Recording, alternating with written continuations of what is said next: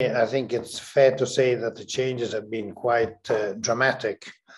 As I alluded to in some other of my videos, in the old days, and I'm old enough to remember this very well, the Philadelphia positive ALL was the worst subgroup of leukemias in terms of prognosis. And in fact, I often tell the younger generation it probably was the worst cancer you could get because the prognosis was extremely poor.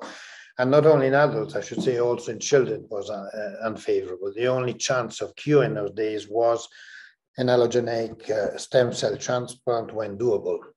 Now in adults, obviously this is more complicated, particularly because the Philadelphia positive ALL, the incidence increases with age. As I said in one of my other videos, this goes up to a high proportion in the elderly. About 1 out of 2 of ALL patients, or B-lineage ALL patients over the age of 50, 60 carry the BCR-ABL. So this makes it a very frequent occurrence in less young patients. So what has been the turning point in ALL has been introduction of tyrosine kinase inhibitors. And I must say that over the years, and I'm talking about more than 15 years, in fact, closer to 20 than 15, in Italy, in our national protocols, the GMEMA protocols, for this period of time, we have decided that we would induce patients, so treat them in induction only with the tyrosine kinase inhibitor with steroids. This means, going back to my other presentation, also that you need a rapid diagnostic workup, in the sense that for the ALL, we give a 1 week of steroid prephase, and that week allows us a window during which we have time to identify whether the patient has or does not have the BCR-ABL. Patients who have the BCR-ABL, as I said, for about 18 years, have been given a TKI in induction. And the first protocol was with imatinib for elderly patients over the age of 60, and in fact, it enrolled patients up to the age of 89, so certainly rather mature. And to our surprise, I would say all patients went into remission. I'm not saying a cure, I'd say they went to hematological remission. But that opened the way to carry out a number of studies where there were only TKIs in induction. And the bottom line was that the rate of hematological remission was between 94 and 100% with virtually no death in induction. So this is the first point indicating that you can induce into remission patients with Philadelphia positive ALL over all ages, including elderly and very elderly, without systemic chemotherapy, with a TKI alone and steroids.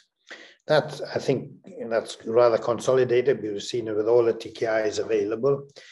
And in the last study that was published in the New England Journal of Medicine at the end of last year, we reported data of the last study that the GMEMA completed, which were based on an induction, again, with the TKI, dasatinib, and steroids. But here we added the second phase. The consolidation was based on immunotherapy. It was based on the use of the bispecific monoclonal antibody blinatumomab, which targets CD19 on the leukemic B cells, but activates the host immune system via the CD3. So it's a form of immunotherapy. So it's induction consolidation without systemic chemo, with a targeted treatment followed by immunotherapy. So it's, let's say, quite a different approach. And this protocol for all adult patients, once again, without any upper age limit. And the results have been very positive, with virtually all patients going into remission. But what was more important, and what was in fact the primary endpoint of the study, was to see how many patients could obtain a molecular response after 2 cycles of blinatumomab. And what we reported was that at the end of the induction, we already had a proportion of patient molecular response, 29%, but this increased to significantly up to 60% with 2 cycles of blinatumomab. So the primary endpoint of the study was met. And I must say that to our surprise, because the protocol allowed a minimum of 2 cycles, but they could go up to 5 cycles of blina. And we found that with more cycles, we increased the rate of molecular response, went up to 70–80%. The overall response obviously was very good, and say that the overall survival and disease-free survival have been extremely good. And we've updated this information at the EHA Congress in June, And last week, in fact, at the Italian Society of Hematology, and the data continue to look extremely positive, with a high proportion of MRD of complete molecular responses persisting over time. I can add, in addition, that even patients who had, we tested mutation of the B-cell labels on MRD positivity after induction, and found that in, I think I remember by heart, I think in 7, and in 6 of these were cleared by blinatumomab, something we didn't know. So you can affect also a B-cell enable some mutation, which is obviously relevant. We've also seen, and this again was something we didn't expect, that blinatumomab could activate the immune system of the patients. So we monitored over time Tregs, T cells, NK cells, and TNK, and we showed, and this was partly published in the first paper in the New England, but then it's been published in another paper that appeared in Blood in July.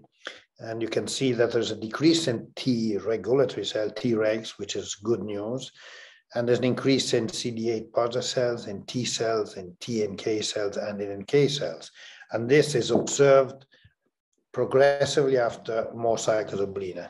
So that's something we didn't expect. So blinatumomab, in addition to exerting an effect directly on the leukemic cells, also appears to be capable in vivo, different from in vitro, in vivo, to modulate the immune system of the patient. And this is obviously another very important mechanism that could help to control the disease. And we showed, in fact, that this occurs also in patients over the age of 55. Again, relevant all this to what's considered maybe some patients in the future with this subgroup may be managed without chemo and even without transplant. And I can add that, in fact, this has been addressed in the new GMEMA protocol, which is open, where if patients do not have additional genetic abnormalities at diagnosis, the so-called Icaros Plus, which we showed in a study have a poor prognostic outcome. If they don't have additional genetic abnormalities, if the MRD is negative, repeatedly negative, these patients will not receive a transplant, even if they have a sibling donor. So we hope to prove that at least a proportion of patients can be managed and possibly cured, even in Philadelphia positive ALL, without systemic chemo and without transplant. After all, I mean, we've learned over the years the lessons in acute promyelocytic leukemia, where we know that we can cure many patients without systemic chemo. So who knows, this, which was a worse condition, may in fact change, and it may be much more manageable.